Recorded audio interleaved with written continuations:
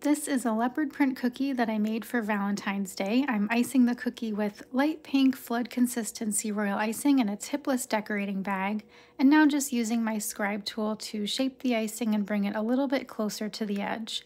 And then for the leopard print, I'm using another tipless bag with a darker shade of pink icing, and then just piping the spots all around the cookie. The base layer is still wet so that the dark pink icing blends with it and it'll be a nice even layer. So once the icing is dry, I'm going to draw all the way around the edge with a pink edible ink marker. You can also just do this with gel food coloring if you don't have markers, but I just wanted to try this technique. And then I'm going to add a little bit of vodka.